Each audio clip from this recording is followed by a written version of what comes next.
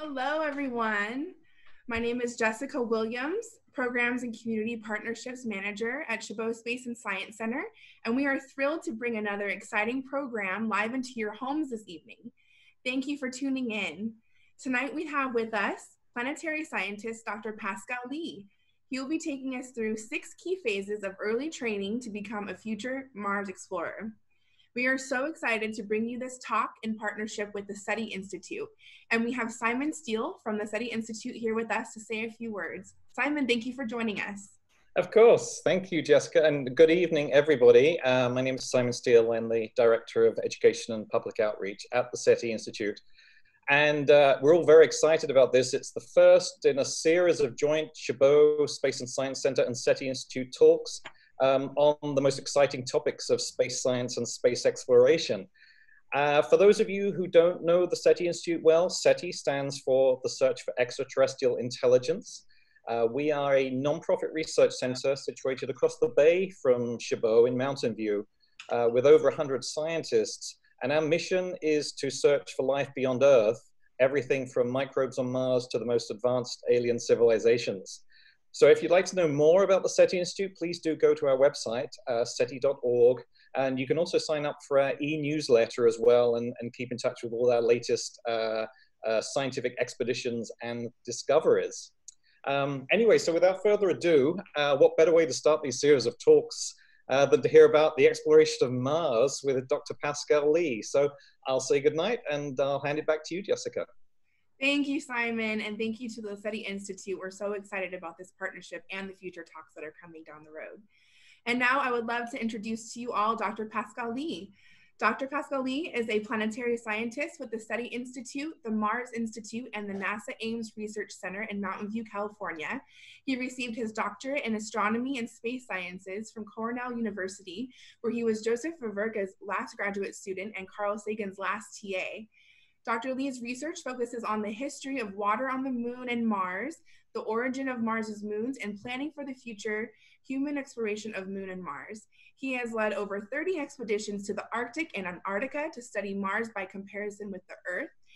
And Dr. Lee is the director of the NASA Mars Project, the leading Moon and Mars exploration field research project on Devon Island, Arctic. He also led the Northwest Passage Drive expedition, the first road vehicle crossing of the fabled Northwest Passage and the subject of the award-winning documentary film, Passage to Mars in 2016. He was also a scientist pilot for the first field test of NASA's Lunar Electric Rover, a concept vehicle astronauts may one day drive to the Moon and Mars. Dr. Lee's first book, Mission Mars, won the 2015 Prize for Excellence in Children's Science Books from the American Association for the Advancement of Science. And we actually have 5 of these books that we will be raffling off during our program. Comment in the chat with your first name if you would like to enter the raffle, and we will randomly choose 5 of you to send the book to, and we will contact you after the program. So be sure to put your name in the chat to be entered to win one of these books by Dr. Lee. And we will also be taking a few questions from the audience at the end of Dr. Lee's talk, so be sure to post your questions in the chat at the end of the program. Dr. Lee, thank you so much for joining us. We're so happy to have you. I'm happy to be here. Thank you. Do you hear me? Sounds good. Yep. Do you hear me? Yes. Okay, good. Good. All right. Well, I'm very honored to be here. I'm very grateful, actually, to the Chabot Space and Science Center and the SETI Institute, my home institution, for organizing this. So without further ado, I'm going to jump into this talk. The book that I wrote, Mission Mars at Scholastic, was actually a big team effort. And what we were hoping to achieve with this book is something that would engage kids and stimulate them in studying science, technology, engineering, math, but at the same time also aspire to be part of humanity's journey to Mars, because going to Mars is going to be the 21st century's greatest adventure, and we're working on it. I work at the SETI Institute, but also with the Mars Institute and NASA, especially at NASA Ames. And I can tell you that NASA is really serious right now about going back to the moon first, and at the same time paving the way for us to go to Mars a little bit farther down the road, but not very far. The first humans who will go to Mars are probably already around. In fact, it could be some of you kids out there. And I just hope that this little training session will give you a head start on becoming a future Mars explorer. The other thing I want to say is being a future Mars explorer doesn't necessarily mean you're an astronaut. You could be a scientist who will stay on Earth, but will send super robots to Mars, including, in the future, drones and things that can fly around on Mars. You might want to be a flight director, somebody who's going to be monitoring and making sure astronauts are having a safe and productive mission, and actually the actual director of the mission back here on Earth. So there are many roles that you can play as a future Mars explorer. You're not just necessarily an astronaut out there, although it'd be fun to go for sure. So let me get started with this. I'm going to share my screen. All right. Do you guys see this? Yes. That's a yes. So let me get started. First phase of training, there are 6 phases. First phase of training, we're going to have you discover Mars. So this means learning about Mars. Mars is, of course, a planet in our solar system. This is the solar system shown to scale in the sense that the planets are shown correctly in terms of their relative sizes. But their distances, of course, is not properly shown here because there's actually a huge amount of space. But it's convenient to look at things like this. And so you can see that the main body in the solar system, of course, is the sun. We are here on Earth with our one big moon. And we essentially have 2 options to go to past the moon. We have either Venus, which is actually technically closer than Mars, or we can go to Mars. Venus is not a good idea because it's super hot. The temperature at the surface of Venus, no matter where you go, at the poles or at the equator, is 495 degrees Celsius. That's the temperature inside a pizza oven while you are baking pizza. So that's not a pleasant place to go. Mars, on the other hand, is farther from the sun, therefore it's colder. But you can protect yourself from the cold. You just, put something on, and you actually can be a productive explorer on Mars. Okay, so this is why we want to go to Mars, is because it's conveniently located. But there's another thing that's interesting about Mars. It's a place where we might have a chance to find life, and so it combines 2 things that are really inviting. One is the fact that it's close in a relative sense, and second, it might tell us something about alien life and the origin of life altogether by going there. Now, how far is Mars? Well, here you have it. At the top, you can see the Earth and the moon. The moon is this little gray blob here. I don't know if you see it on the far end on the right-hand side. The Earth and Moon, this is the Earth and Moon to scale. So the Earth is this size. That's how small and how far our moon is. It takes, with current rockets, it takes about 3 days for you to get to the moon. So, you can launch on a Monday morning and you get to the moon Wednesday night. Once you get to the moon, you can stay there as long as you want. Let's say you hop around for 1 day. And then you have to fly back. You catch a flight Friday morning, three days to fly back. You're back home Sunday night. Monday morning, you're back in school or back at home right now. Anyway, you can do a round trip to the moon in 1 week. That's what the Apollo astronauts, were more or less doing something like 50 years ago. Going to Mars is a different ballgame. At the bottom here, you have the sun in the middle. It's going around the sun in this blue orbit.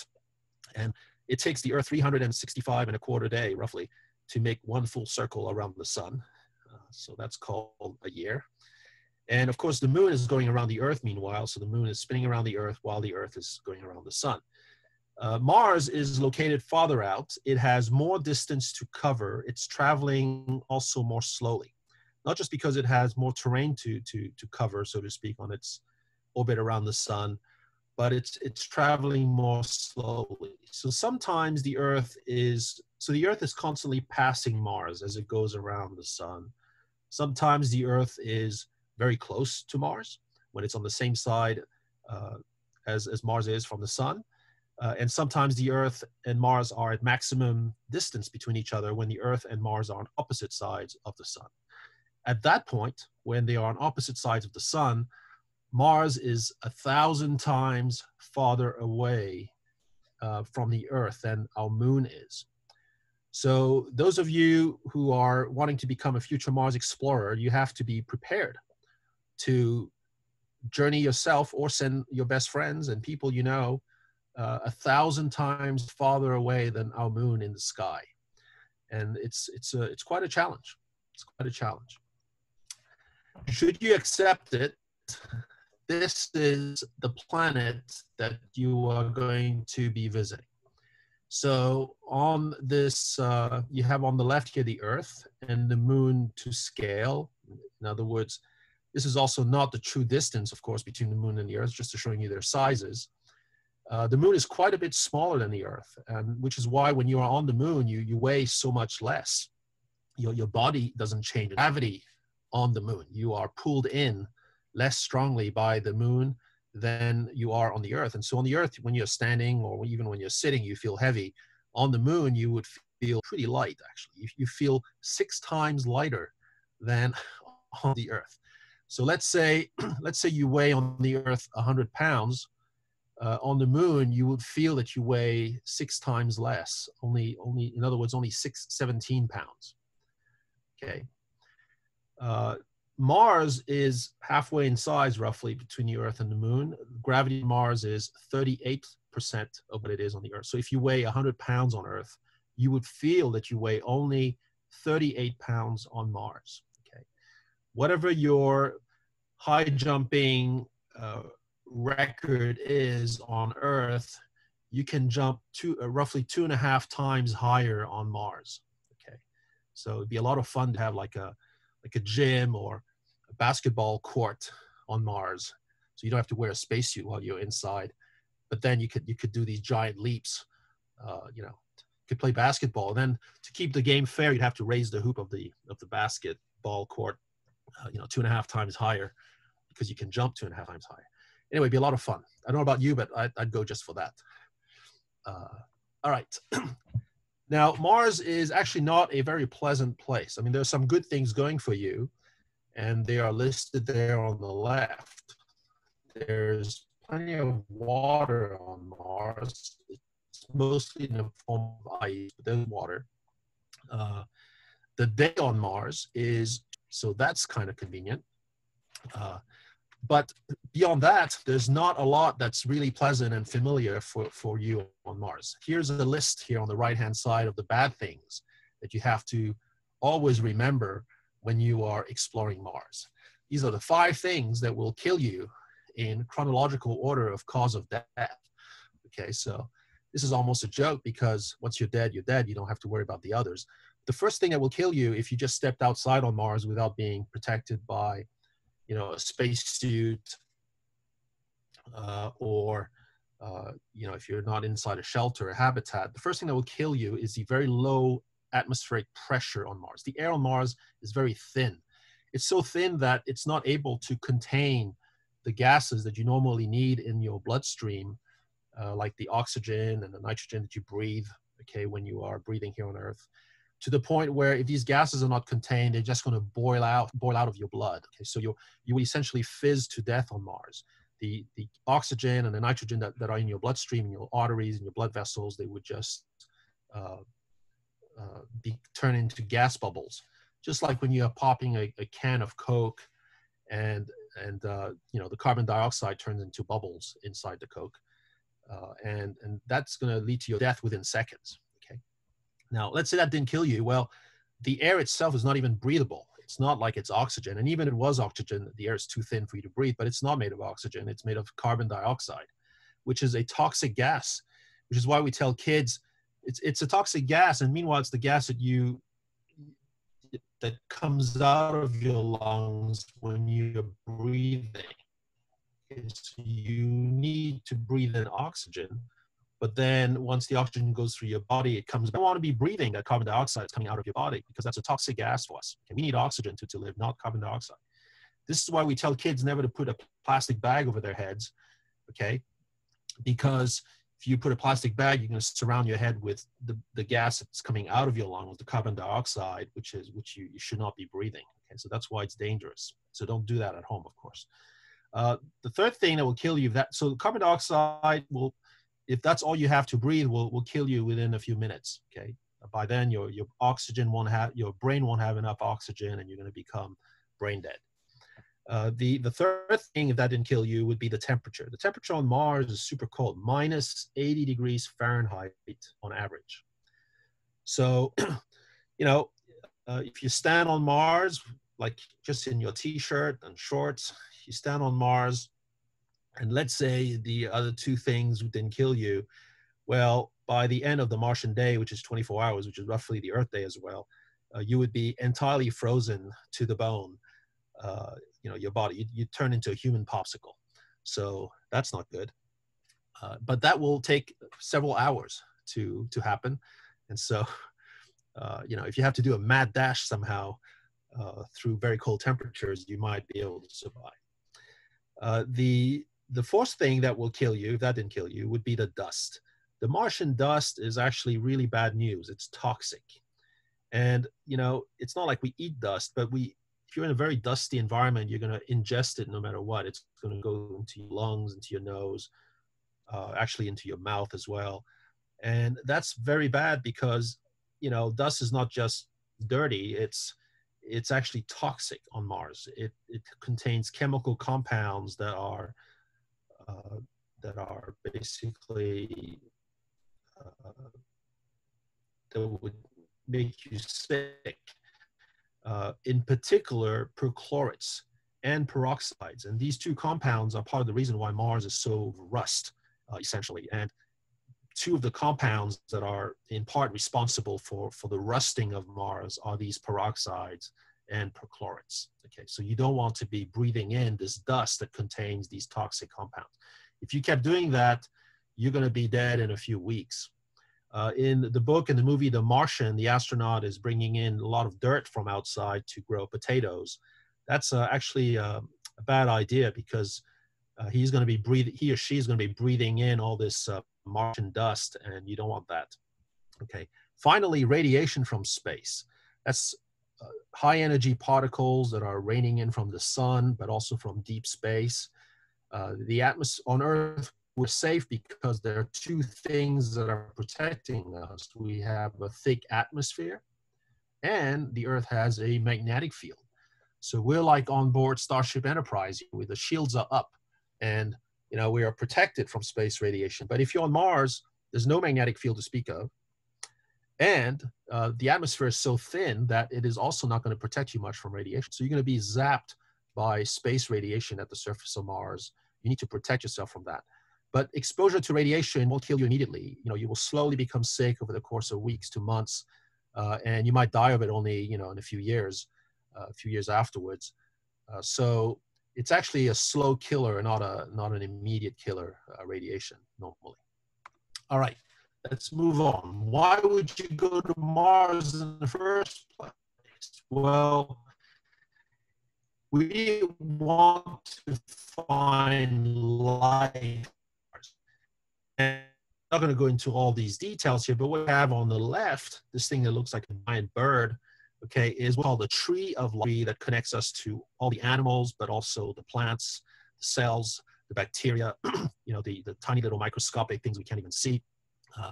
Anything that's living on Earth is connected onto this tree because we all share some part of our chemical makeup, especially the DNA. In other words, the sort of the nature's computer code, if you will, inside our cells and our bodies. And this is not technically a DNA tree, it's a 16S RNA tree, but it's the same idea. And what's remarkable is that what this tells you is that all life on Earth, every form of life that we know of, is connected genetically. In other words, we're different from flowers and mushrooms and a squirrel and my dog because our DNA is different. And of course, the more difference we have, the more unlike each other we are. But nevertheless, there's a common core. There are common parts of our DNA that are shared by all life forms. And this is telling us that we are probably the result of one origin of life very early in the Earth's history, that we all sprang from one source, and over time, life evolved and diversified and gave rise to all these life forms that are around us today. Okay, and in case you can't find out where we are on this tree, we're right there at the bottom, it says you are here. Okay, Homo is us, that's our species. In case you didn't know, you might enjoy knowing that we are members of the Epistoconta, okay, which is a grouping of somewhat more complex animals and sort of life forms. Epistoconta include human beings, but also, the animals that are common around us. All the way to mushrooms, fungi, to mushrooms, then we are basically to bacteria, which is something that you might want to think about. Okay, but the reason why I'm showing you this tree of life is because we want to go to Mars, because we think that we have a chance of finding the first example of alien life on Mars. And that would be, we don't expect to find a big animal or anything we could see, but even if it's a tiny little bug that you could only see with a microscope, it was the first example of alien life that we could see or find. That would be an amazing thing.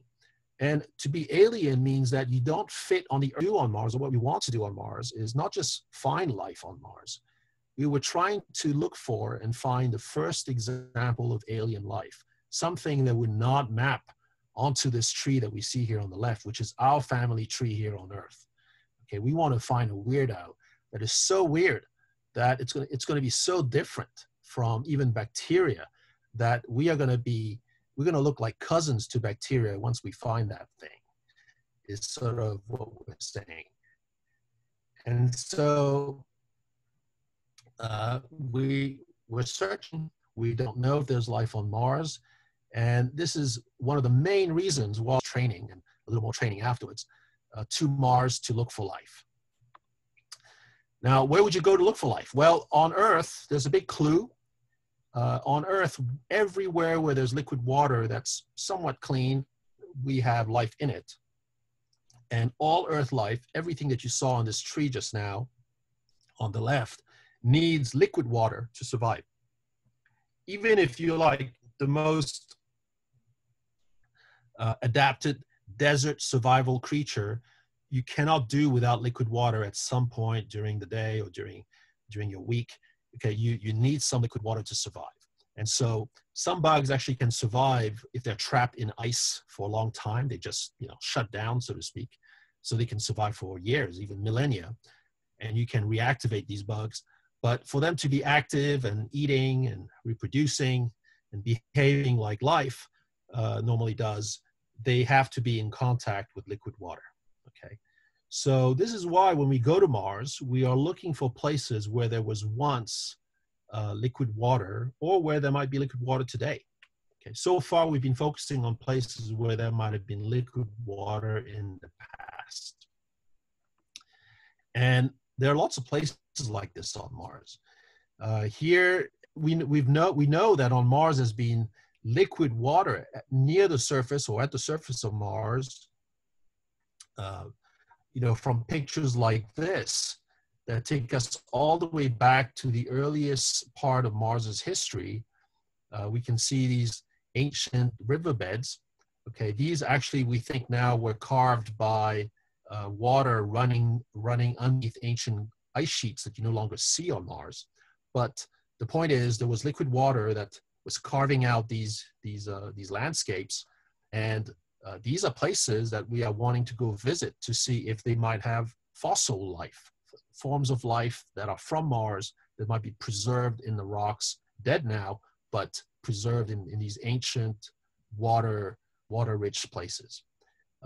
Water has been available near the surface of Mars throughout Martian history, not in large amounts. Most of the water on Mars is frozen. It's a cold planet. But every now and then, even today, this is very recent now, okay, some of these gullies might even be forming as we speak.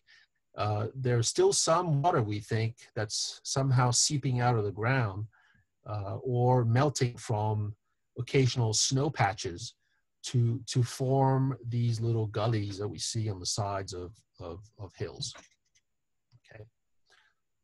So we're going to want you to go check out places like this that might still have water today. Okay. That would be a very exciting place to go explore in case you can find life there. Now, we've landed in about 8 locations on Mars. And I should point out that the only nation so far that has been able to survive a landing on Mars and actually do it very well is the United States. Many other countries have tried to land on Mars, and they've not succeeded because it's difficult. It's a very big challenge to land on Mars. The United States has landed 8 times successfully at the surface of Mars. And this is the very first landing site that we reached, which was landed on in 1976, the Viking 1 landing site.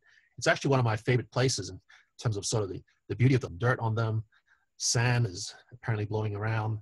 You know, it just looks like your backyard if you live in Utah or Arizona, okay, minus the sagebrush. This is another nice site, the Mars Pathfinder site. And the Mars Pathfinder mission actually was a lander that just landed in one location, but it was carrying a little rover the size of a skateboard called Sojourner. And the rover rolled off a ramp and started sniffing the rocks around. And eventually the mothership, the lander, died because dust covered its solar panels, and so it could no longer power itself properly, which was planned and expected. But Sojourner, by bobbing around, was able to shake off the dust that it had on its solar panels. So for all we know, it's still going around in circles here around the lander. And so if one day you get close to this landing site, we hope that you can do a little detour to check out Mars Pathfinder and see if you can pick up Sojourner and bring it back to the Smithsonian. Okay. All right. And then Curiosity. Curiosity is like the big Rolls Royce that's running around on Mars right now. It's sniffing the rocks, studying the chemistry of Mars, trying to figure out how much water there was at this location in the past. It's a very complex and exciting mission. And right at this minute, it's sort of starting to go up a hill inside a very large impact crater. And this hill is interesting because it's made up of layers that were apparently deposited on Mars over time in the past. And so we're trying to figure out what these layers are made of. Are they just hardened sand? Are they, made of deposits that were somehow laid down in water? We're seeing some very exciting things as we are going up this hill right now. But just last week, we've launched our next big rover to Mars. It's about the same size as Curiosity. It's Perseverance. And you can see Perseverance here. And like Curiosity, it does not have solar panels. If you observe, Sojourner had a little solar panel. It was small, so the solar panel didn't have to be very big. You can power a small rover like this with a small solar panel. But you can't power a big rover like this with solar panels because you would need very big solar panels. And the solar panels would be so big to provide enough power that they would make the whole thing very flimsy to drive around in. So instead of, at some point you decide that you don't want to have solar panels anymore and you're just going to take a little nuclear TGs, radioisotopic thermal generators. And so they have it's a little nuclear battery, if you will, that's powering the rover and keeping things warm, but also powering the instruments and allowing it to drive. The cool thing, from my perspective, about Perseverance, I mean, there's many cool things about it, but one of my favorite things is that it's carrying for the first time something that's going to fly on Mars. It's not an airplane. but it's a helicopter. It's a little drone helicopter, and you can see the picture there at the bottom right. The helicopter has a name as well. It's called Ingenuity. And Ingenuity right now is strapped to the bottom of the rover, and the rover is on its way to Mars.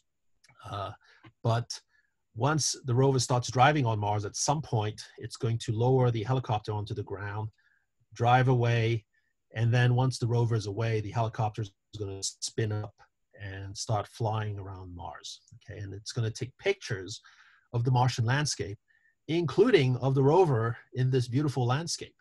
So I'm very excited to see what this helicopter is going to show us.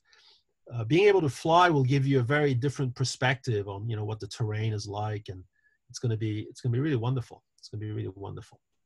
Now, the air on Mars is so thin, okay, that in order to lift anything with, you know, spinning blades like this, the blades have to spin really fast.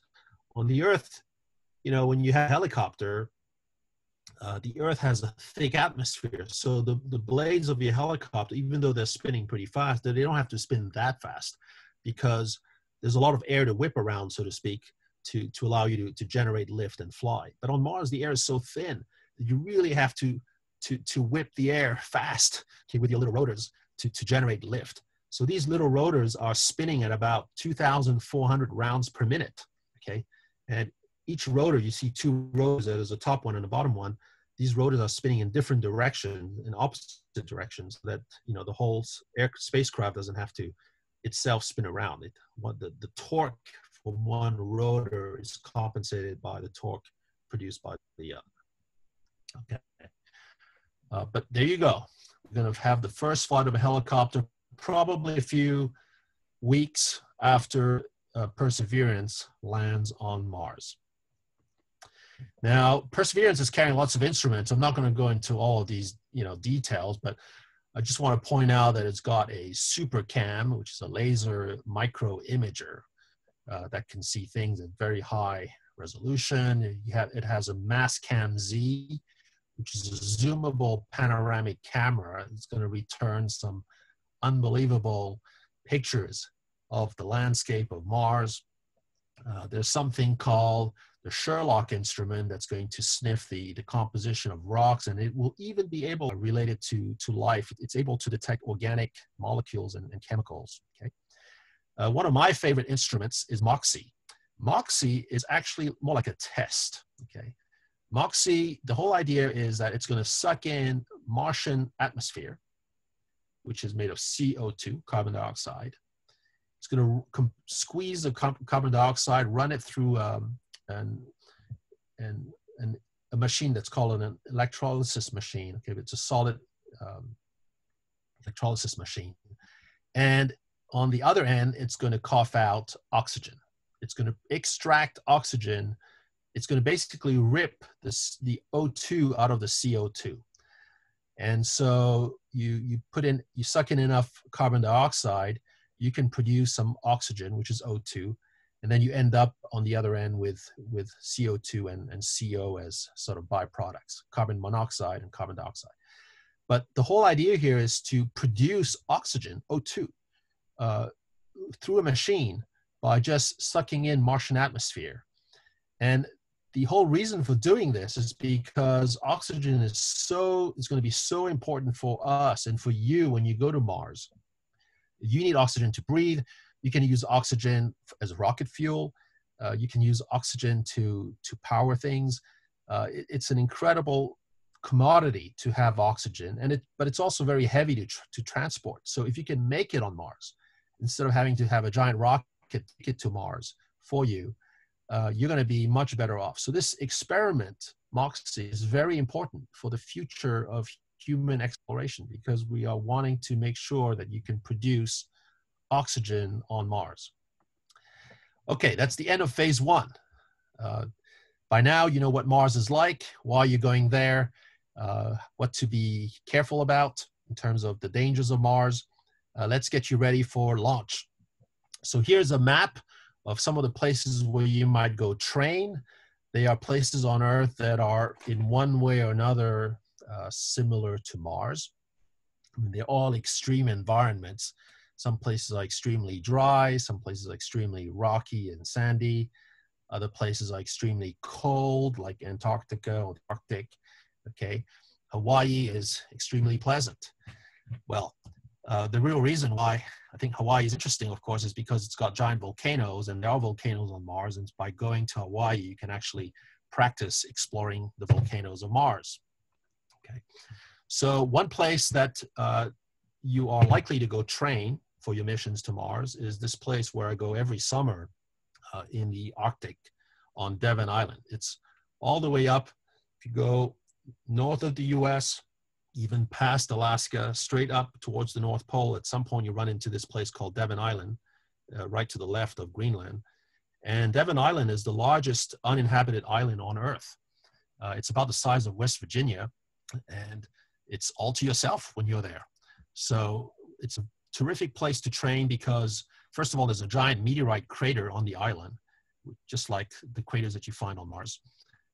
But also, it's very rocky, very cold, very dry, and that's pretty much how you would describe Mars today as well. Okay, so it's a very good training ground and a place to test things, but also to learn about the landscape of Mars.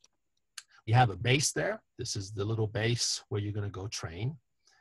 And once you're going to be done with your training, once you know how to explore Mars, how to put on a spacesuit, what tools to use to explore at this location and a few others, we're going to put you in a giant rocket.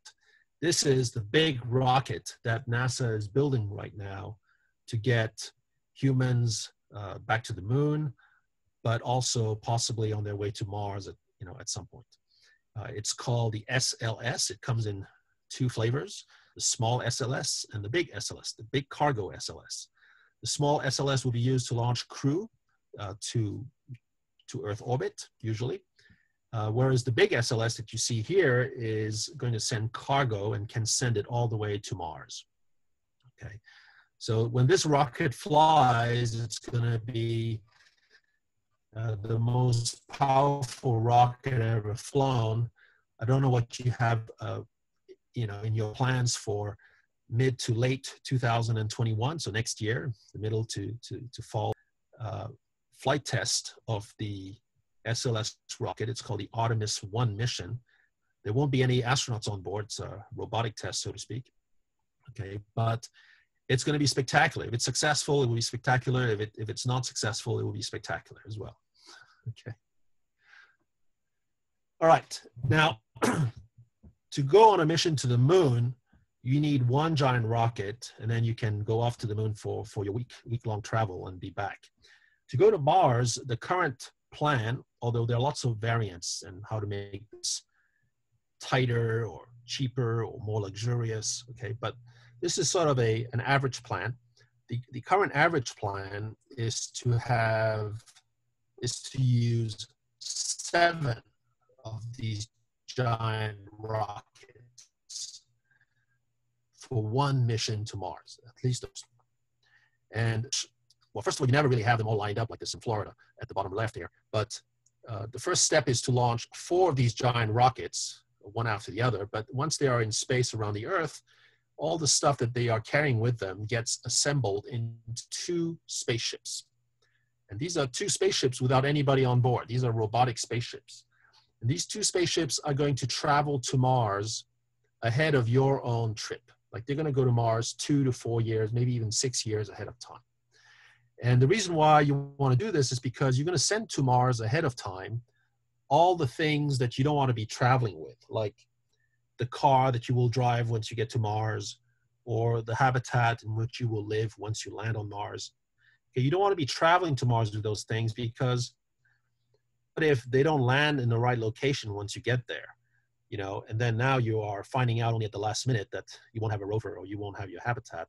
That's not good. So you're going to send all these things that you won't need until you are on Mars. You're going to send all these things to Mars ahead of time, set up shop there, verify that they've landed all in good working condition and in the right place.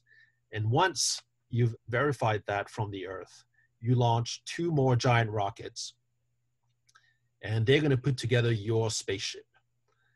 It's still empty at that point, And then on the 7th rocket, that's you. It's you and some fresh groceries. You board your spaceship. You're still around the Earth here. You're in low Earth orbit. This is now your spaceship on the left, on the right. And it's got solar panels, but also nuclear power on board. This big thing that looks like a marshmallow in the front is essentially an astronaut bouncy house. It's an inflatable or an expandable habitat. So when you launch that thing in a rocket, it's sort of squeezed tight. But once it's in space, you let it expand, and now you have a lot more room to live in. So we think we're going to use an inflatable or an expandable habitat as part of the things we want to take to Mars. And then at the very front, you have the lander. That little pod there in the front is the one part that will land on Mars once you get there. And then here, what I'm showing you with my arrow, this other pod is the only pod that lands back on Earth, just like the Dragon capsule this week. This will be the only pod that lands on the Earth at the very end of your mission when you're coming back from Mars, okay? And you need to land on the Earth. So let's go to Mars, phase 3 of your training. I hope you're following so far.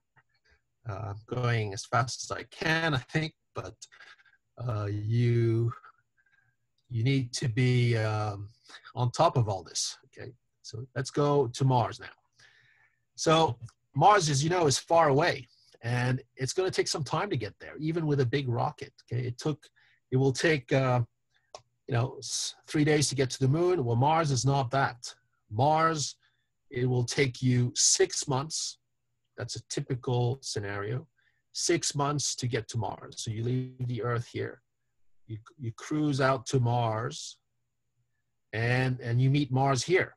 By the way, when you leave the Earth at this point, Mars is not there yet. Mars is somewhere along here. And then by the time you get there, Mars basically shows up. And so you have to time it all right, okay? You don't want to show up here and Mars is not there yet, okay?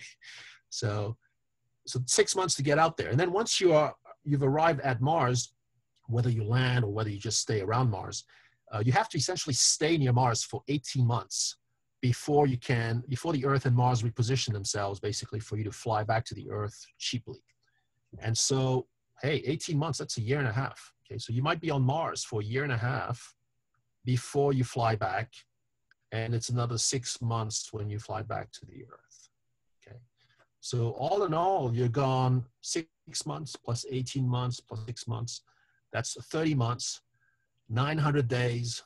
That's 2.5 years. Okay.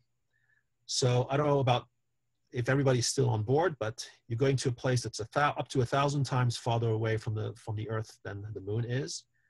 And you're going to be gone from home for 2.5 years. Okay. So kids, imagine that, 2.5 years without parental supervision. Okay.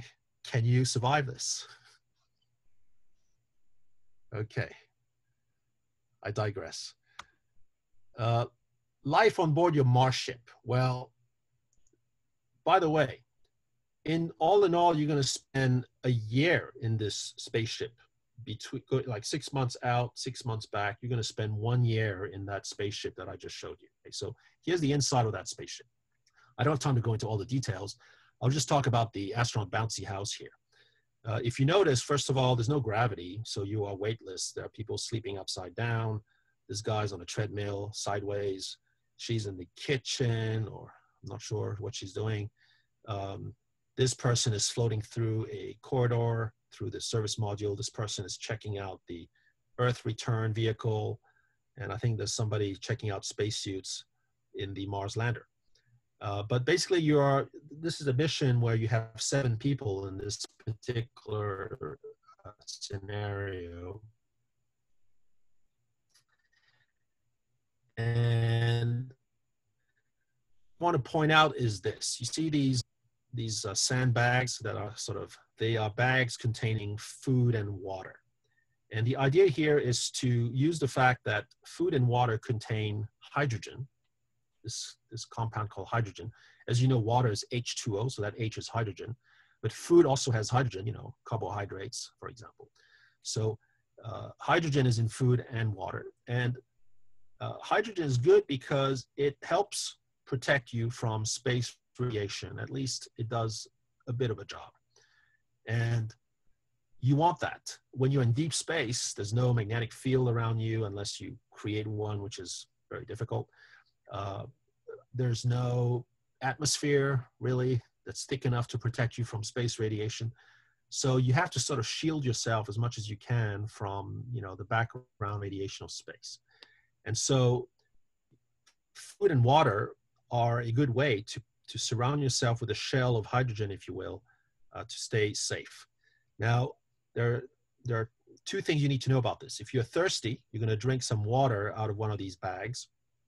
And then at some point, you're going to need to go to the bathroom. So you go to the bathroom, and your urine, also known as pee, will get piped into the service module where it gets cleaned up, filtered, purified, and recirculated to refill one of these water bags. Because there's no way you can send a year's worth of water to Mars and back for 7 people and have them have fresh, untouched water each time they use water, okay, for washing, for drinking. That would be too much water. You can only take so much, and you're going to recycle it. You're going to plan to recycle it so that you don't have to take fresh water for everybody every day, every minute. And so basically, while you might leave the Earth with, fresh water in every bag, but within a few weeks of flying to Mars, you're going to be drinking yours and each other's recycled pee and sweat, by the way. Okay, so that's actually the good news. The bad news is, of course, food.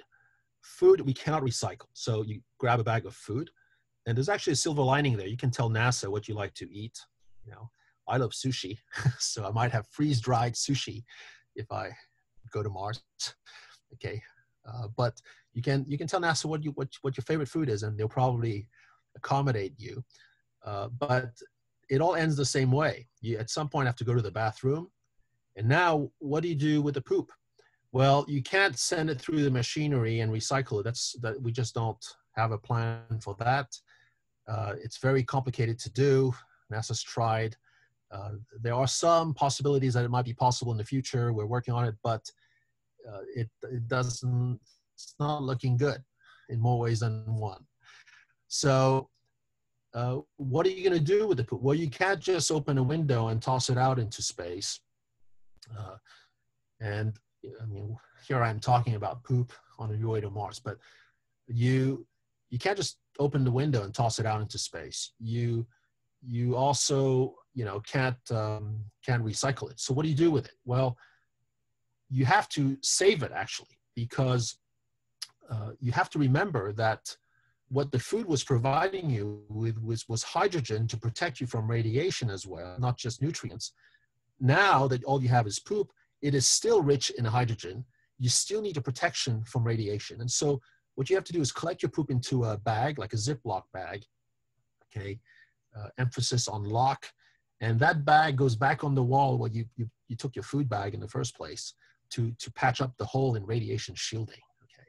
And you have to do this very methodically so that, of course, when you first leave the Earth, you're surrounded by fresh food, but by the time you're coming back from Mars after a year in space, you're surrounded by mostly your and everybody else's poop bags for, a year's worth of it. And you will be left with very few food bags, okay? So I recommend very careful labeling. All right, let's move on. So the big day arrives. You get to Mars, and one of the first things you might explore, actually, are the moons of Mars. Mars has 2 tiny little moons, much smaller than our own moon.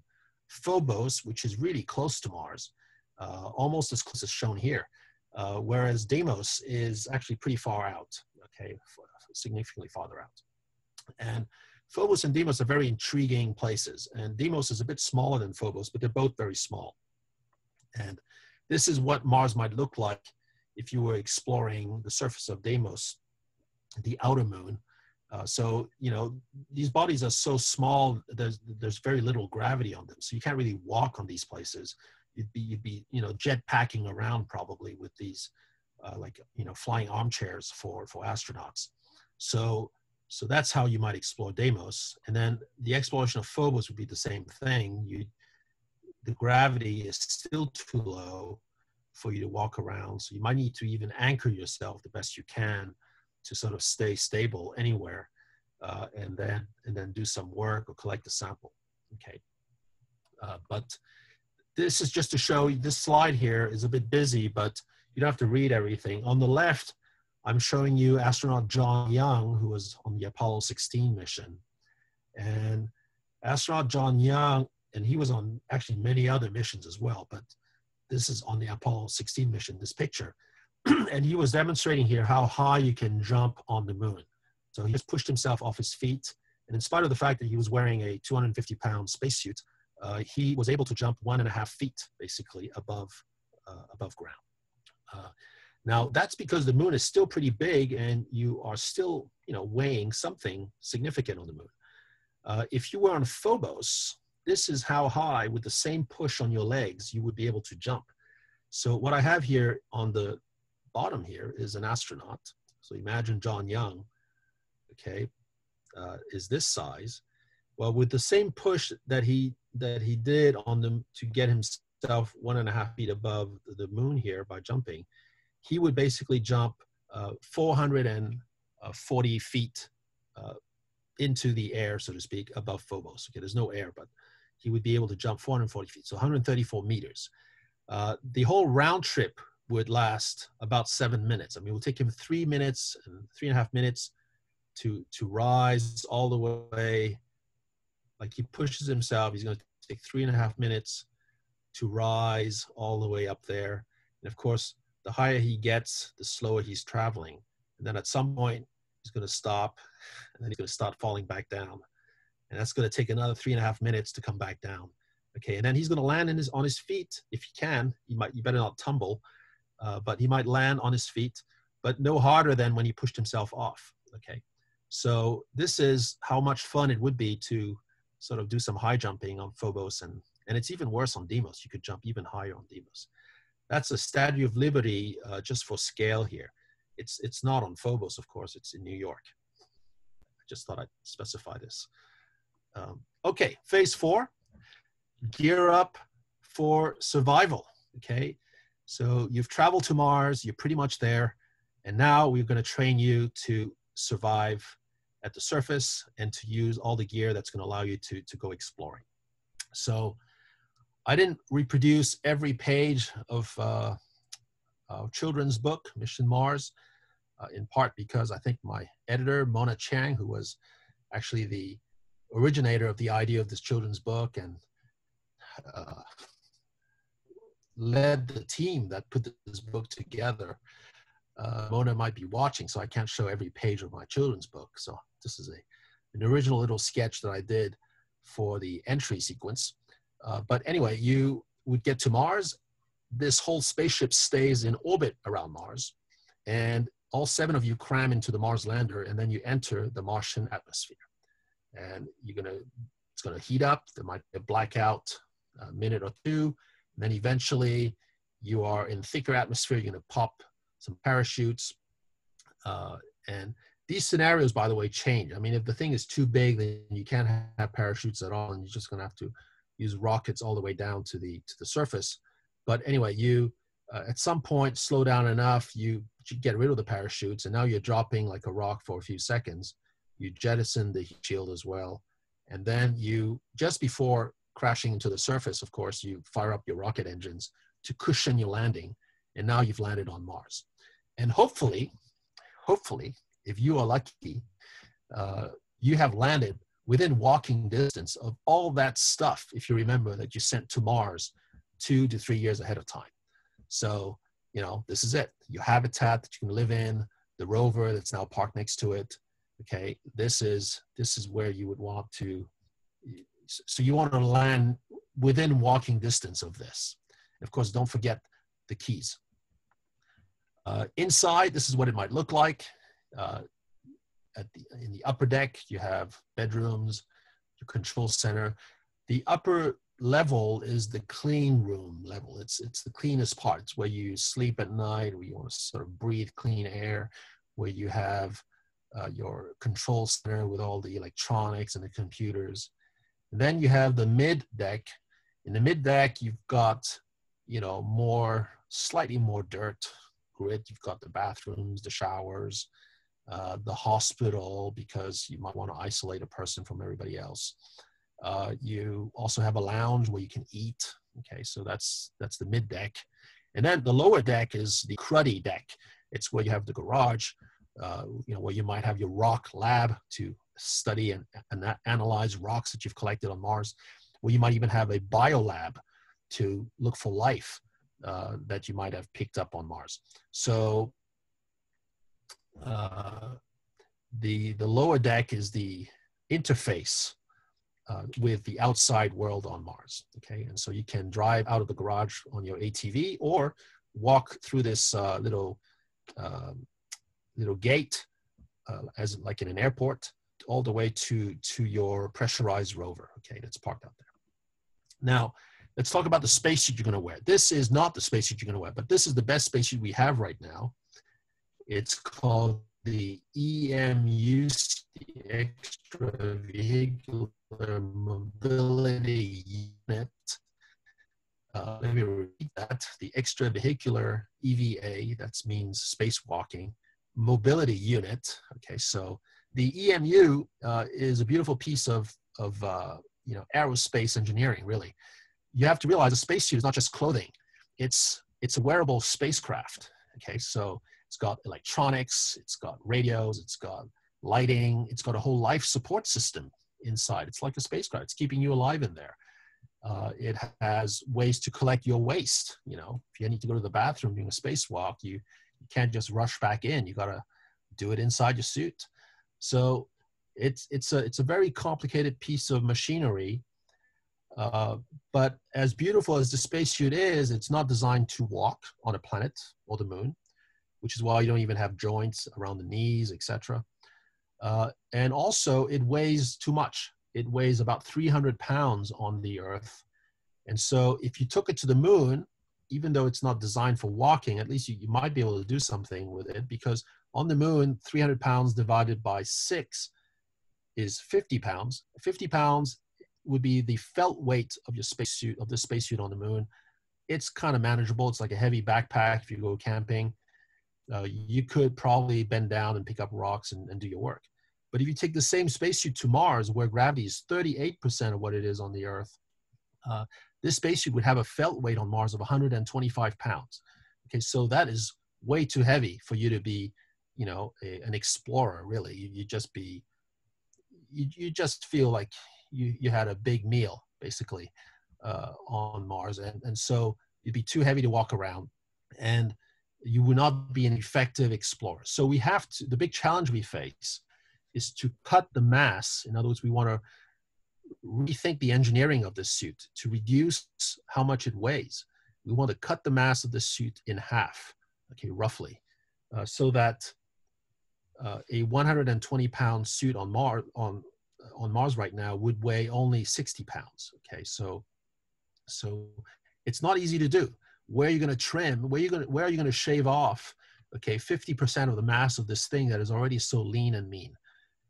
So it's a big challenge. If some of you are wondering if you want to go into aerospace engineering, or what would be exciting to do, I personally find that designing spacesuits is the most exciting thing to do. Okay, because you have to be, an aerospace engineer, a biologist. Basically, you have to understand human physiology, but you also have to do things like tailoring. Okay, the best sewers that I've ever seen, people who can do sewing, are middle-aged spacesuit engineers from the spacesuit company, Collins Aerospace. So my point is, it's a multiple skill type of aerospace industry and engineering, and it's really wonderful. So we face a big challenge. We got to cut the mass of this thing in half. This is what the Mars suit might end up looking like. Big boots for rock and soils, these gaiters that you might zip on and off to protect your lower legs so that sharp rocks won't scrape and puncture your spacesuit. remember the spacesuit is inflated from the inside. Okay, so you're like in some sort of a balloon all the time. The upper torso, meaning the part that's above the waist, is actually hard in this particular design. So it's like a turtle shell. And of course, the way you enter the spacesuit and get out of it is actually through the backpack. The backpack swings open like a refrigerator door, and you go in legs first. Your feet go all the way down to the boots. Then you insert your arms. Then somebody or you press a button, and your backpack closes behind you.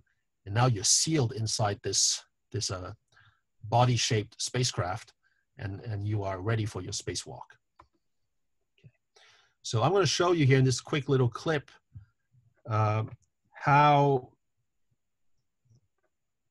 what it will be like, what it would look like to walk and run on Mars.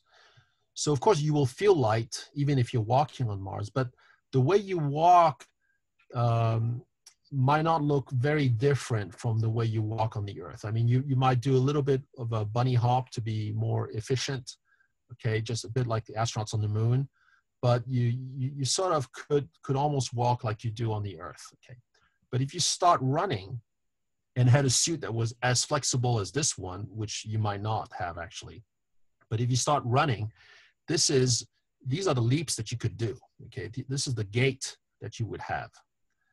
So far it doesn't look impressive yet, but just give this a few seconds. So the way you simulate Martian gravity in this case here is to hang a person sideways so that the full weight of their body doesn't, weigh down on the ground. Only part of it weighs down, and so the angle will allow you to match Martian gravity. Okay, the angle of this slope that they're on. So this is what it will be like to run on Mars. Okay, let's say you're inside a gym on Mars. This is what you would be able to do. Okay, that'd be a lot of fun. Okay, so another thing to be aware of are dust storms. Dust storms sometimes just means that you're going to have a bit of, fogginess in the atmosphere, but it could also be a major dust storm where you wouldn't be able to see, past your habitat or your rover. So you have to be aware of these dust storms. They can show up and run across the Martian surface pretty quickly. So this is a dust storm seen on Mars from space. This is a painting that shows you what a dust storm might look like if it was about to engulf a little, human landing site here in the foreground. So we try to design spacesuits that will allow us not just to explore Mars, but to allow us to survive things like dust storms. And this is a simulation. I'm actually inside the suit here. This is a simulation where I was in a simulated Martian dust devil. And, we're obviously not on Mars. So to simulate Martian dust, used volcanic ash from Hawaii, but also the fact that with the lesser gravity on Mars, the dust would sort of float around a little more. Okay, so anyway, here are some tests that are being done, and you can see that when the dust grain hits the fabric of your spacesuit, which is shown here in the microscopic view here in black and white, the particles of dust will actually ding the fabric of the suit. So over time, you could really, create a weak point in your suit, and that's not good. So we got to work on that. So here's the good news: Perseverance is actually carrying for the first time a little pallet on its front. It's between the two front wheels. In fact, you can see it there on Perseverance. And this little pallet, instead of having like watercolor paint patches, it has spacesuit fabric samples. Okay, and sort of help some of the science instruments test themselves. But here's a list of the 5 spacesuit fabrics that are going to be tested in the Martian environment for the first time. And so we want to see over the course of the life of this rover, whether or not the dust on Mars will end up wearing down on these materials or corrode them somehow. It's going to be This is an experiment that you should care about tracking, because it will ultimately tell you what your spacesuit is going to be looking like and made of. Okay, I should point out that one of these little sample holders on the pallet, and that's not for the purpose of testing the spacesuit anymore. It's for training an instrument, making sure that it works well. One of these sample holders contains a Martian meteorite, okay, a piece of Mars. So this is a piece of rock that left Mars, a long time ago, when an asteroid or comet hit Mars. It drifted through space, it landed on Earth, eventually got picked up by geologists who recognized that it was from Mars. And now it is going to it's going to go back on a trip to Mars, okay, on Perseverance. It's the first time that something does a round trip between the Earth and Mars. Very cool. Okay, to get around, you need a rover. On the moon, we had one. This was the buggy that the Apollo astronauts had.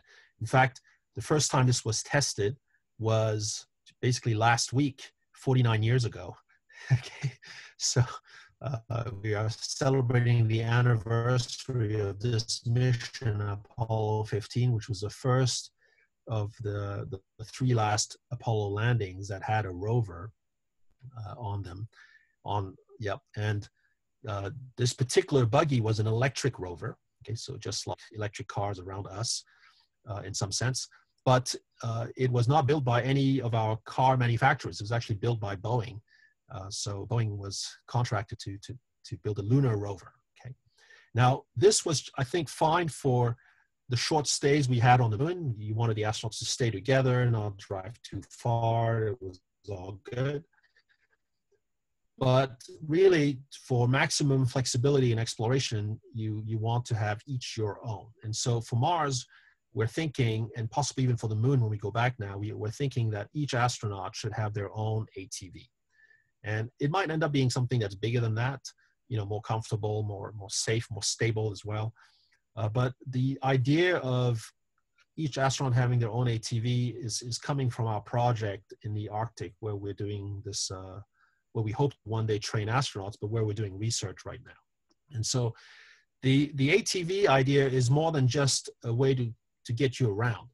The idea actually is to offload some of the heavy stuff in your spacesuit. Remember, we're trying desperately to cut the mass of your spacesuit down. So the idea is to offload things that are heavy, like big batteries and big oxygen tanks. We want to offload those onto the ATV so that you keep in your backpack only a very small battery and a very small oxygen tank. And then meanwhile, your ATV is like a robot that follows you when you're not riding it. So let's say you see an interesting rock, you unbuckle, you step off, you pick up the rock, you go examine it. If you walk away, the ATV will follow you like a dog. And that's no longer a mystery. Self-driving cars that can, follow you. There are people who now have suitcases that follow them at airports. Okay, so this is sort of the same idea. But this way, you don't have to be lugging around these big oxygen tanks and big batteries in your backpack. You can put some of this stuff on the ATV and have a lighter spacesuit, therefore. Okay. So this is an ATV, of course, that you'd be able to talk to. It's a smart rover. Okay. So already on Devon Island, this is my dog and me. This particular dog actually passed away, King Kong. He passed away, so now I have Apollo. But this was at the end of one of these spacesuit ATV tests on Devon Island. And so we're sort of we're thinking through what you need to do to connect and disconnect your spacesuit to an ATV supply of oxygen and electricity. Okay. Now for longer road trips, you don't want to be just in a spacesuit riding an ATV. That's good for, close range little outings. If you want to go on a little road trip, you want a pressurized rover. So that's like a motorhome. You don't have to be in a space all the time. When you're inside, you're like in shirt sleeves. And I was actually privileged to test drive this thing called the Space Exploration Vehicle. At the time, it was called the Lunar Exploration Rover. And it's an amazing machine developed at NASA's Johnson Space Center mainly, but there are actually two separate parts: the chassis with the 6 double wheels which the wheels can configure themselves independently so that they can, for example, turn into a circle formation. And you can turn right on the spot, not make a U-turn, literally spin around the middle axis there of your rover and get out of this location if you didn't have room to make a U-turn or change directions otherwise. And then you have the cabin on top, which is pressurized. Well, in this case, it wasn't. It's just a concept vehicle. But on Mars or on the Moon, it would be pressurized, so you would have air inside, and therefore you don't have to be wearing a spacesuit when you're inside. It's actually very user-friendly. If you're right-handed, you sit on the right. If you're left-handed, you sit on the left. You drive it by using the joystick that you can see. It's to go forward, you push the joystick forward. To go backwards, you pull. To do a spin right on the spot, you twist the joystick. This is when all these hours of video gaming might actually pay off.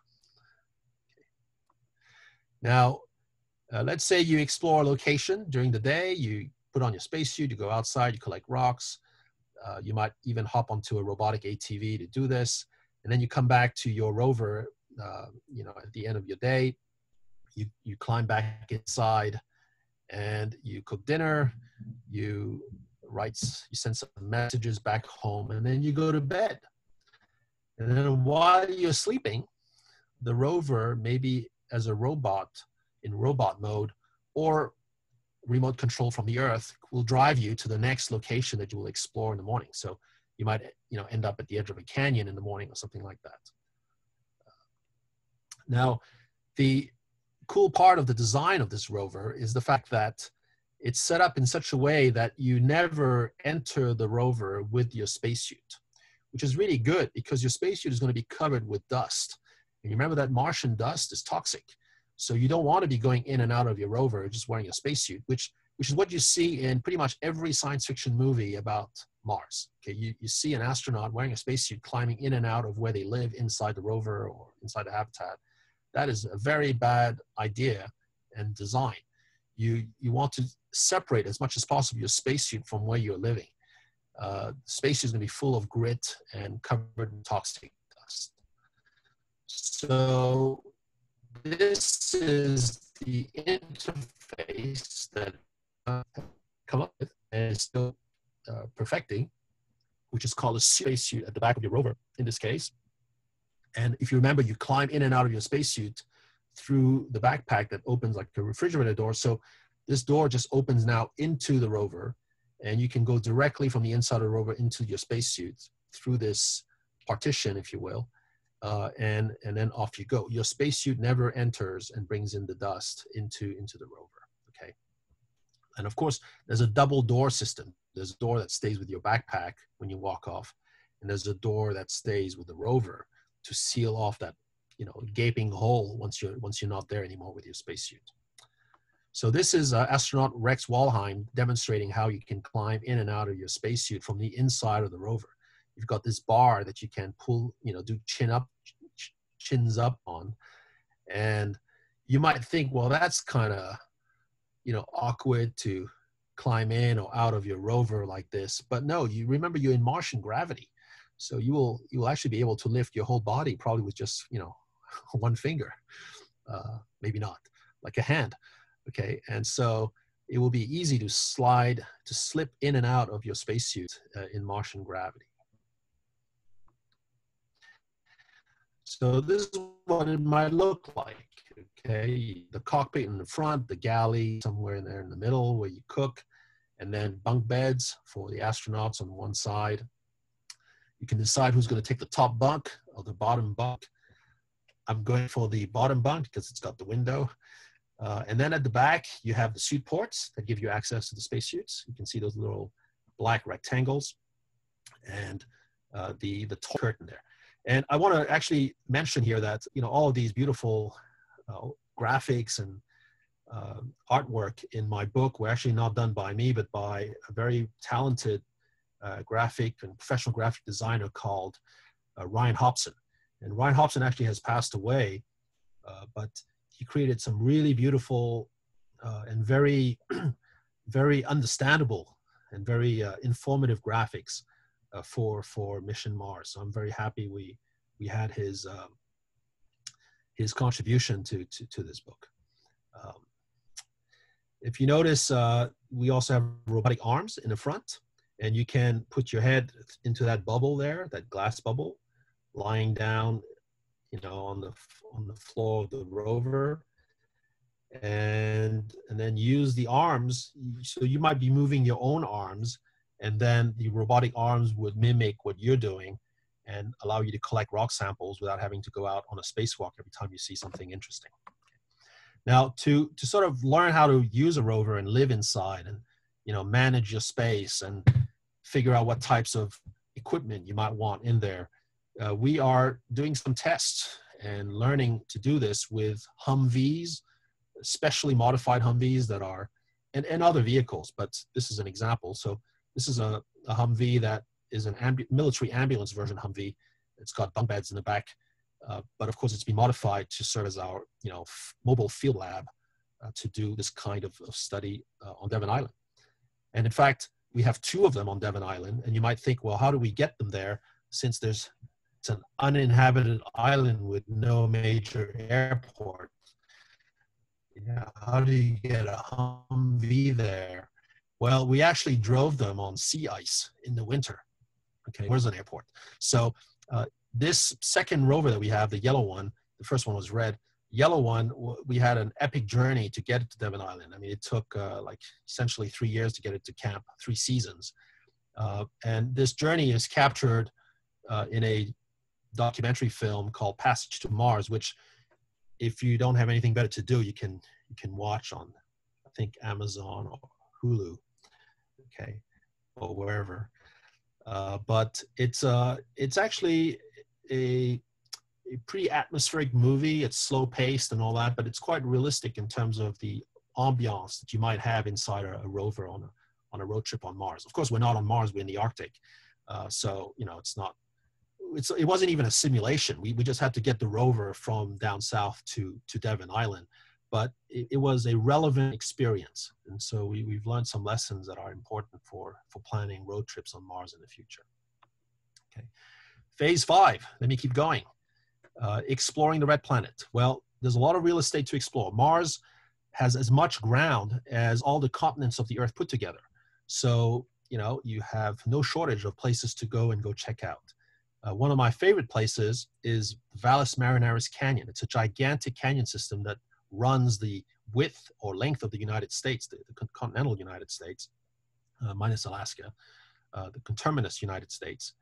And this canyon is up to 8 kilometers deep in some locations. So that's roughly, 5.5 to 6 miles. It's incredibly, it's a spectacular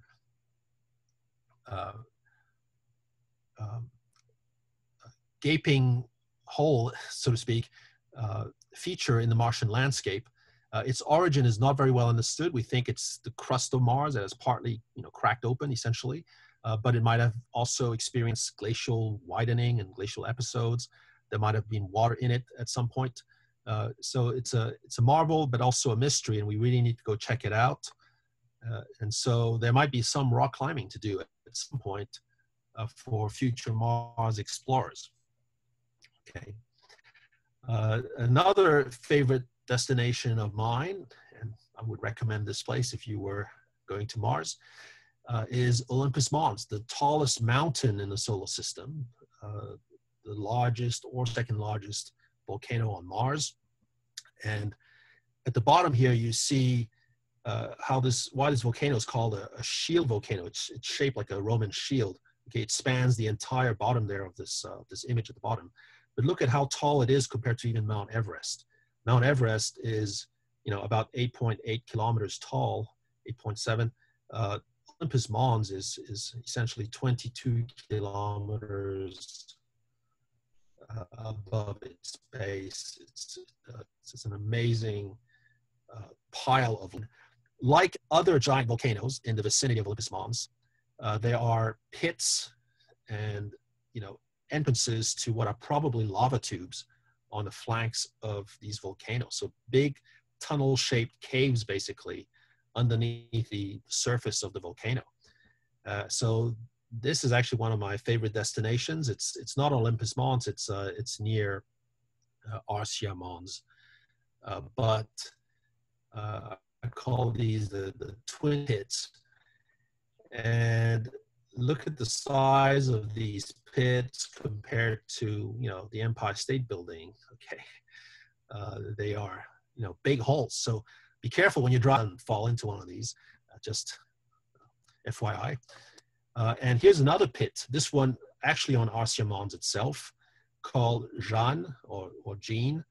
It's about 150 meters across. And as far as we know, it's at least 175 meters deep. Okay, so it's one of those things where, in this case, we can't even see the bottom when you optimize the lighting on the images that we have, and are trying to see some feature at the bottom of this. So this is what I'm calling the bottomless pit on Mars. It's deeper than it's wide.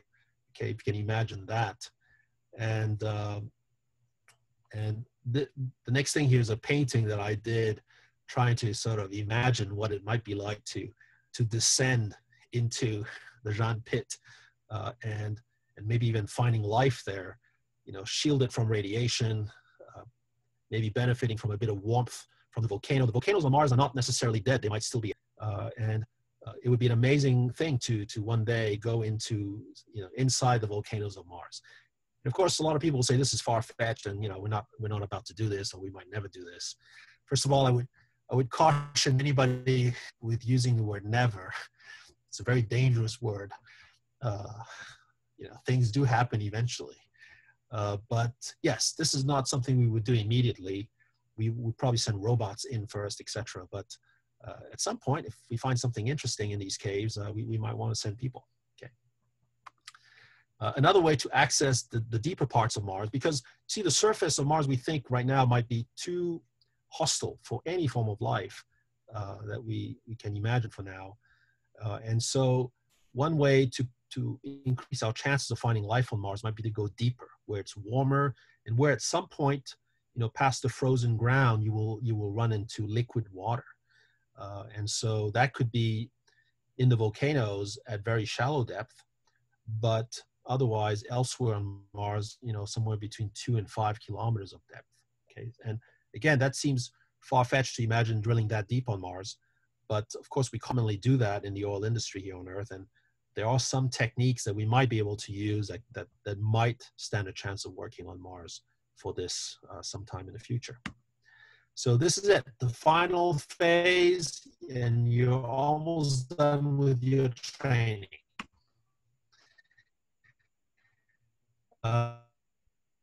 In the world, you gotta have a plan, not just going there and being back and planting the flag and saying goodbye. You wanna set up shop. The painting shows you an astronaut who's sort of enjoying the view of a base that just got started.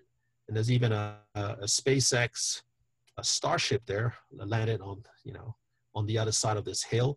You want to land your spaceships, your starships, sort of not immediately where you're living, because the rocket blast, the sand blast you would get from the rocket taking off and landing would be very dangerous, actually. So you want your landing pad to be sort of on the other side of a hill like this to deflect the gravel and dust that would be kicked up by a rocket launch or landing.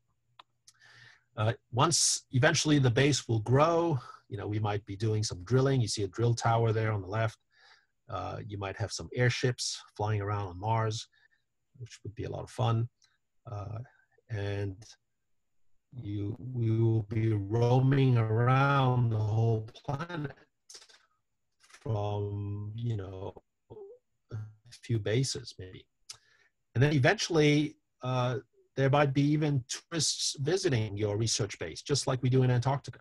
And there might even be a hotel, a place for you to stay. And your base, if it becomes big enough, you might want to put it under a dome and just make the whole place breathable and livable.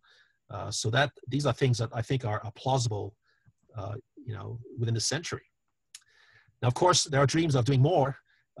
Some people are thinking of terraforming Mars, which means to transform Mars into another Earth, essentially. And that sounds good on paper. but it's actually really hard to do, and it would take a long, long time to do, and it would be very expensive.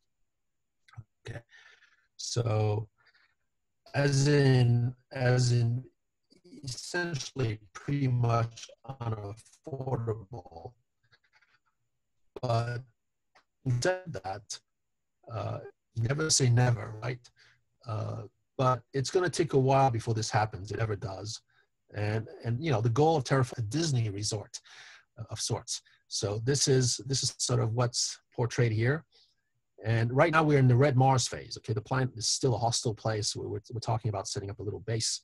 But eventually, if you thicken the atmosphere, for example, by releasing some of the CO2 and water vapor that's trapped at the poles of Mars, you might be able to warm up the surface. Okay, it could get to the point where things like moss could start growing, because you know they can live in CO2 and they don't need a lot of oxygen. And then over time, again, we're talking unfortunately centuries here. Okay, you might end up with a place where you could actually go without a spacesuit, where you have enough air in the Martian atmosphere that your blood won't boil. You don't need a spacesuit. You're still going to need an oxygen mask, though, because it's going to be very hard to fill the Martian atmosphere with oxygen.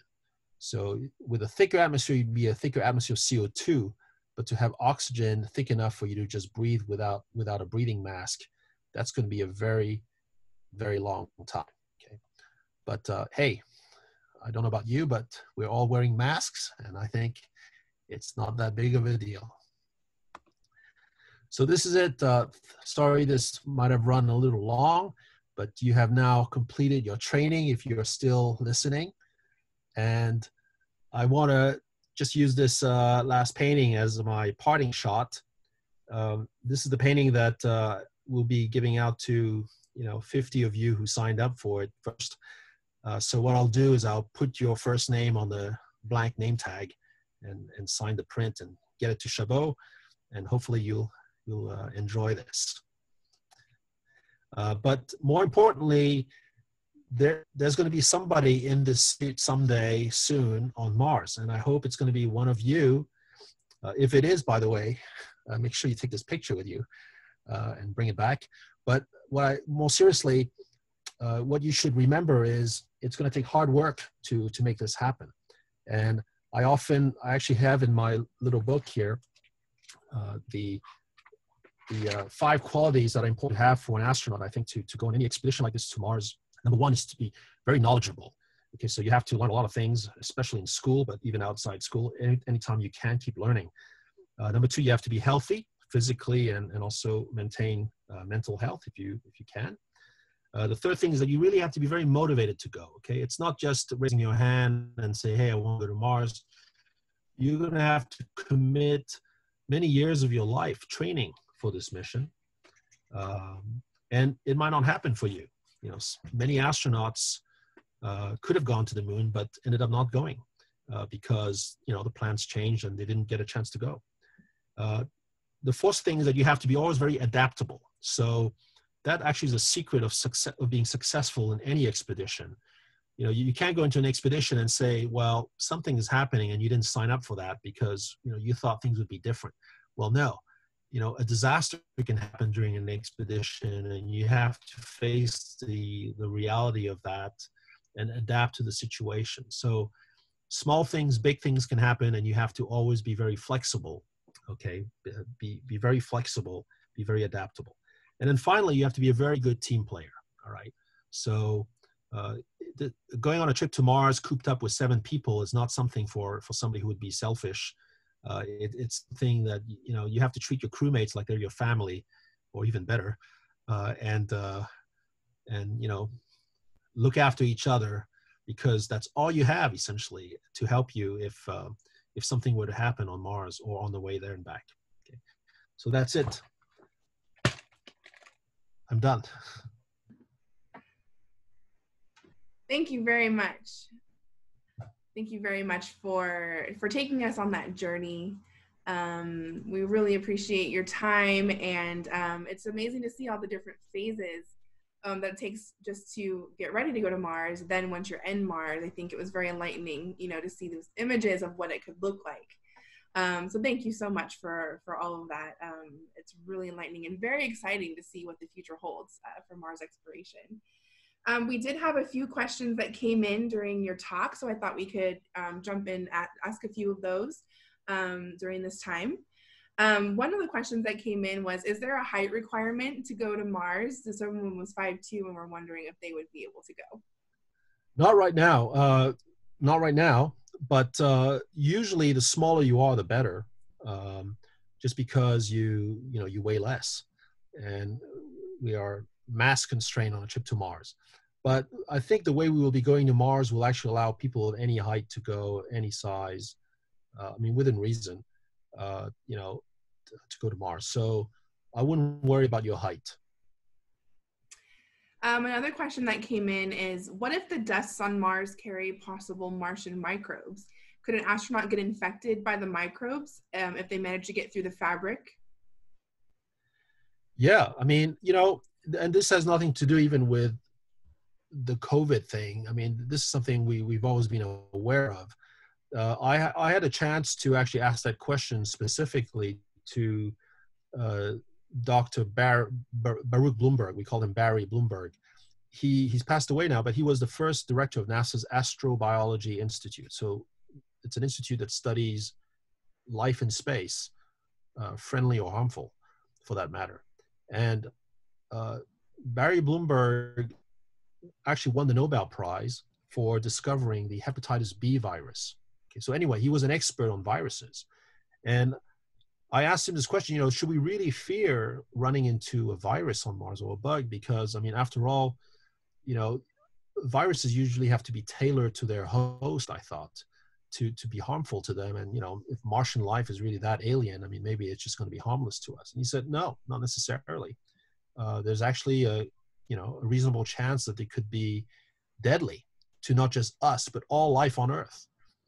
And I was astounded by that answer. And, it wasn't exactly what I expected. I would especially still want to be careful, but the fact that we know so little about the possibilities of life, and that what we know tells us that it could actually be really harmful to us, means that we have to be very, very careful.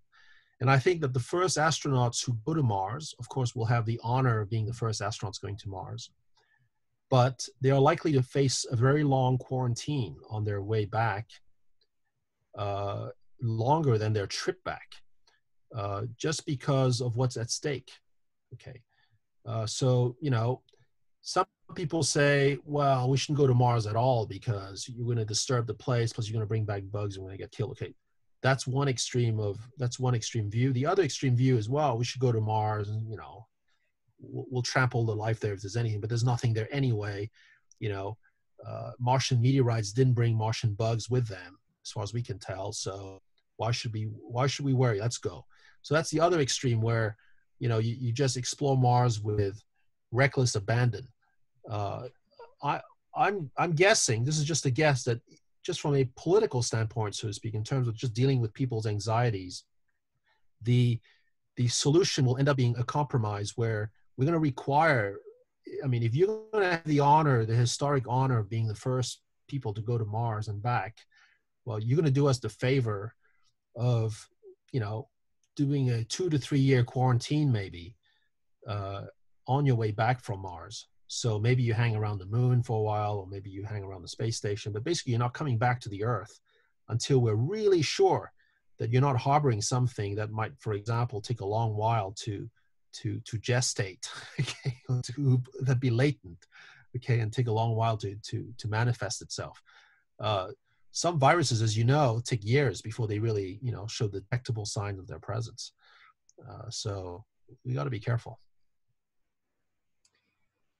And how would sound be affected on Mars? Would there be sonic booms? Very muffled. The atmosphere is so thin, okay? The atmosphere is so thin that it's like on Earth at very high altitude. So, the atmosphere, as it turns out, is actually thick enough that if you were like really close to another astronaut, you could talk to each other through your bubbles. If the air between the helmet visors is not too big, we think that you could actually, yell from one astronaut to the other. Just FYI, in case the radio doesn't stop working. But, if you are some distance away, you'll hear nothing. And, it's like I said, sound waves will just, die pretty quickly because the air is so thin.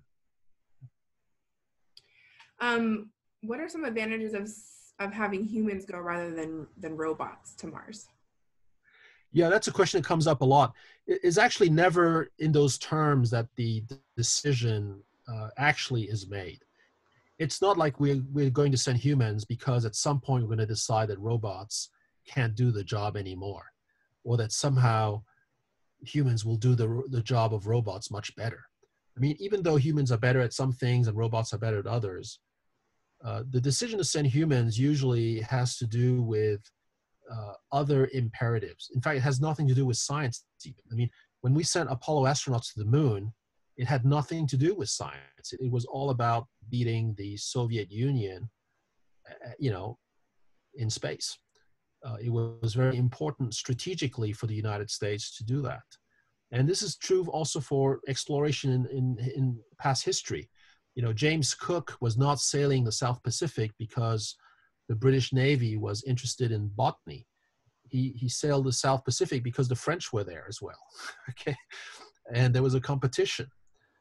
So we don't send people on expeditions to places because of science, which, if it was just that, could indeed continue to be done by robots. We send people there to occupy the place, to be present, because the competition is there. It's just like Antarctica today. In Antarctica, at some cost, we maintain research stations there. It's not because of the science. Science, like on the moon, like in Antarctica, is what you do once you've committed to being there. What else are you going to do? You're not going to, open a bakery or law firm. You're going to explore. You're going to do geology. So science is what you do, is what dominates your activity at these locations. But it's not the reason why you go. The reason why you go is bigger than that. It's national interest. It's whoever is paying the bill finds it important for you to be there. And so, therefore, there's no competition with robots. And we have one more question. Mars and other planets and stars twinkle on Earth because of our atmosphere. On Mars, since the atmosphere is thinner, do stars and Earth and planets look more like what they are? Yeah, they will twinkle less.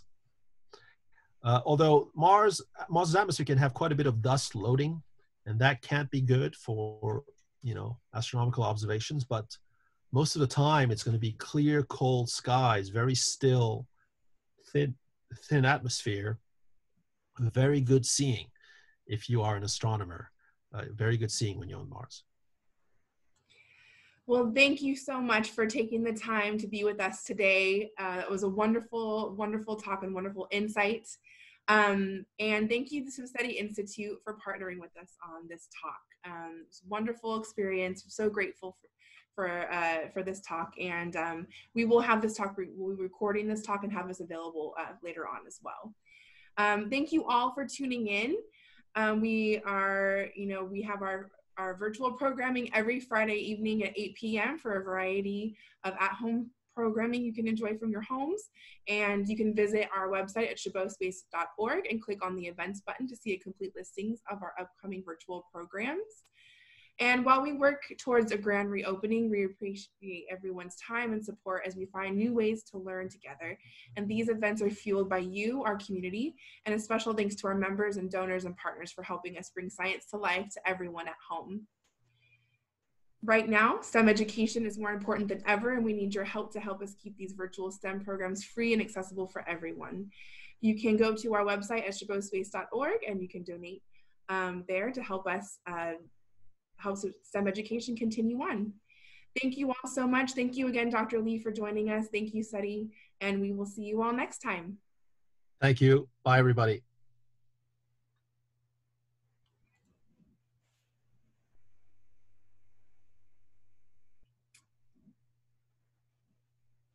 All right. Am I supposed to leave? No, we're good. Sorry, we are done. We're not live anymore. We may still have some participants in the chat. Thank you all to our Chabot members. Oh, hey, Pascal, I had one more question that was really interesting that came up.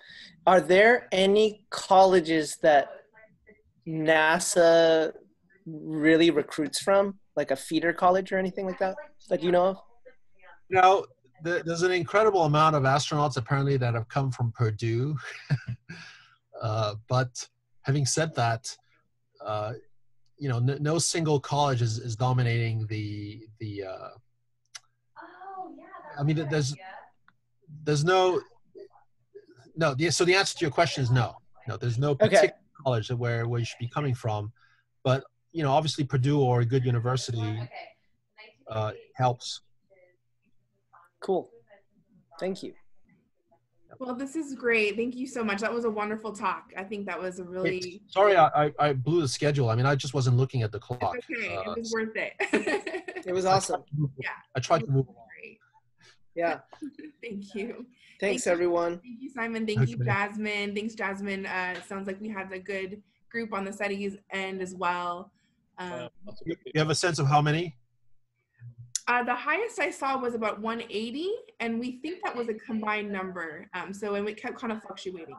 Okay. All right. And we had Thank you so much. Thank you so much. I really appreciate your time and help. Yeah. Thank you. Thank you. Thanks so much. This is so great. Thank you, Simon. Simon, we'll chat soon. Maybe we'll do this again. Yes, yeah, definitely. It was great. And yeah. And Pascal, I'll be in touch with you as well. Yep. All right. And thank you to everyone who's still here in our webinar. Send me a list of names, obviously, right? I'm going to email that to you right after we get off of this. All right. Bye. Thank you so much. All right. Okay. Good night, everyone. Bye. Thank you. Good night. Bye-bye.